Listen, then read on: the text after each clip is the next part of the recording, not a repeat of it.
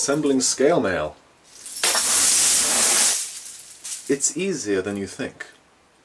Scale mail is a great way of making wonderful flexible armour that has the manoeuvrability and agility of chainmail and some of the protection of plate.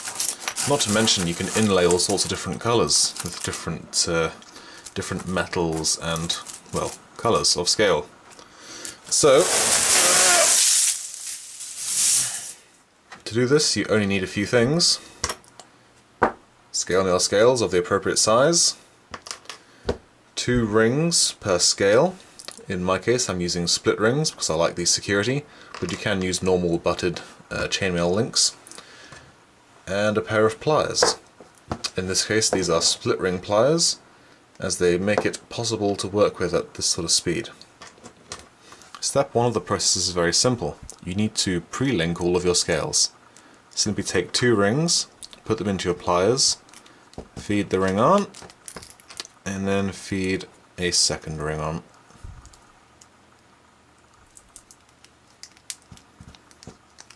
There we are.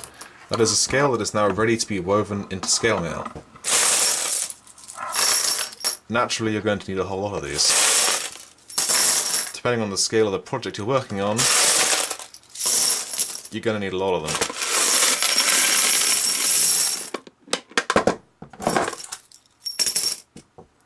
So yeah, make sure you have enough scales before you begin weaving. All of my scales I bought from a company called The Ring Lord. Admittedly that does involve some shipping costs into the UK, but yeah, they're pretty good quality stuff, so I'm happy to pay the extra amount. I typically pre-link an entire bag. They come in bags of 100 or so, and then we'll just do that 100 before pre-linking the next. Otherwise you'll be sitting there forever pre-linking and never really getting any progress. Alright, let's start off simple. It's easiest to work on scale mail from the back. As you can see, the scale is bent. It is a concave on one side, convex on the other, and you want to work on the rear end, the concave side. Take 2 scales. On the right hand scale, make sure you have the ring that will link over to the left. Open it up and join it above the jump rings, like so. Yeah, you have made your first link. Then take a second scale. Now this time we're going to join to the right, and you might think that you just open up the ring and join down. But no, you do not.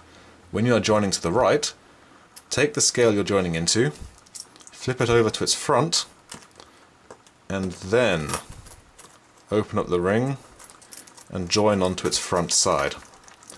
If you try to do it any other way, you'll find that the scale won't actually flip correctly.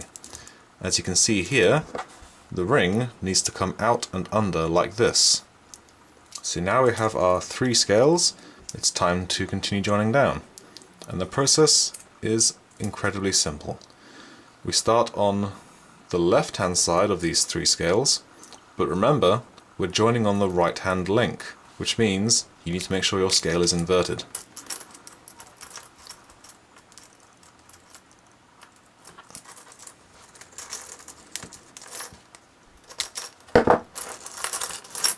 Yeah. And now on the right hand scale we're joining to the left, which means that our scale needs to be facing the correct orientation, i.e. down.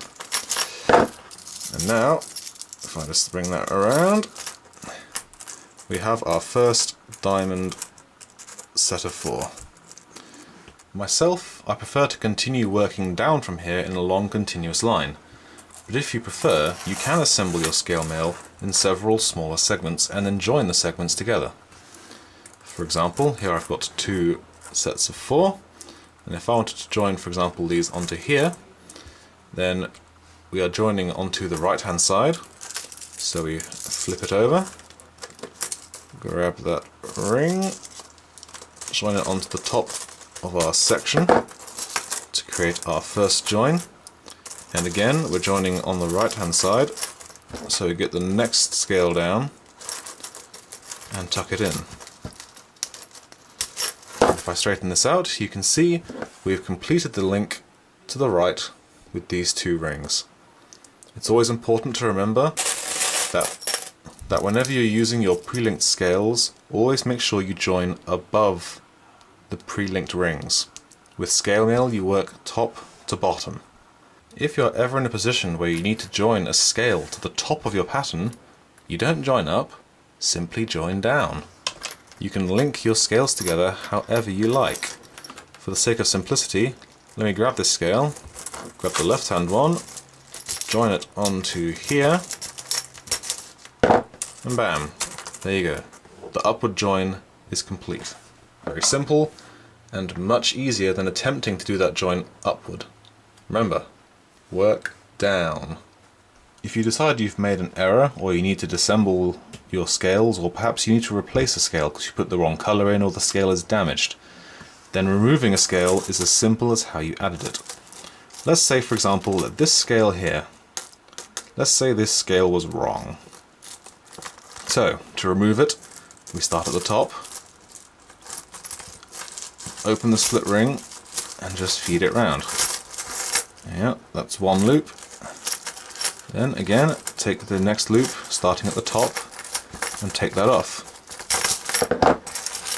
As you can see, the scale is now loose from the top, and can be very easily removed from the bottom. Now remember, these two rings need to stay on the scale. So when removing it, you need to open the link and remove it from the scale beneath, not from the scale itself. You want to make sure that you keep those two jump rings on that scale.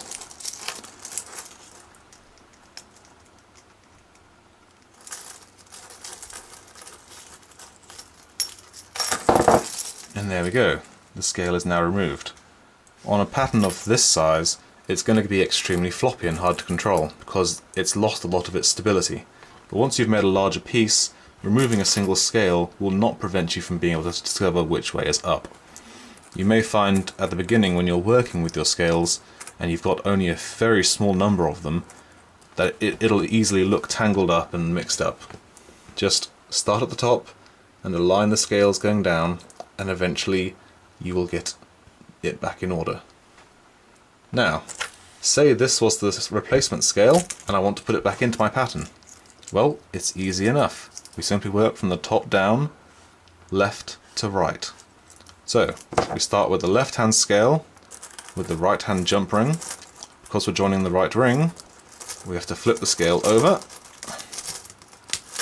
and then bring it down. Then on the right hand scale with the left hand jump ring, we join that down. There we are, the scale is already back in action. Then again, left to right, so left hand jump ring joins down to the left hand scale, and the right hand jump ring goes down to the right. Flip that bottom right scale over, link it in, and there you go. The scale is now back in sequence. With a little bit of readjustment, it should all sit nicely. At first, the concept of making a huge 3000 scale halberg may seem like a daunting prospect, but it really is a matter of time, patience, and just, wanting to get your hands dirty with some scales. And with these basic tips, you now know everything you need to have a very fundamental grasp of starting to experiment with the scales. And that's the key word, experiment. I must have made 3 different versions of the small patches of that made up this entire halberg before I actually started working on the main thing itself. As with most things in life, you just have to experiment, keep doing it, keep trying, and eventually, once you've got it, you can create your 3000 scale halberg that you're very proud of. In the next video, we'll be looking at advanced joining, designing your own inlays for scales, and a couple other tricks that I picked up along the way. But for now, I'm Raven, and that's all from the lair. This is why you take a stealth penalty when you wear scale mail, guys!